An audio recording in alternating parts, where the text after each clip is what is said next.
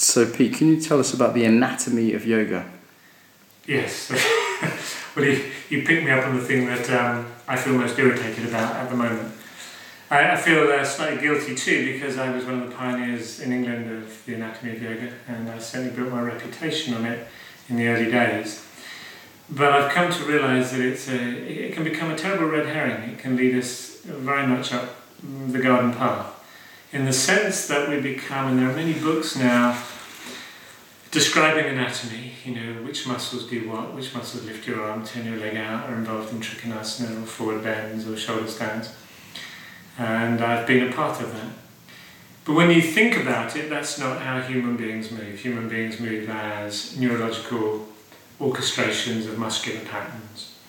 And it's the anatomy of the dead body that people are describing when they're describing dissected anatomy.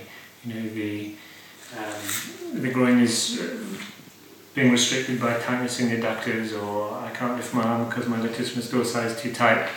This is the anatomy of a death, really. This is looking at dead bodies and trying to understand how to move from dissection.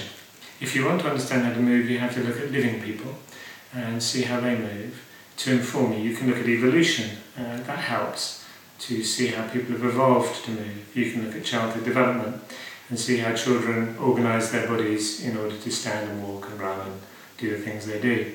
But you can't look at a dead body and dissect it and look at anatomy and try and reverse engineer that and say, well, this bit joins to this bit, therefore it does this.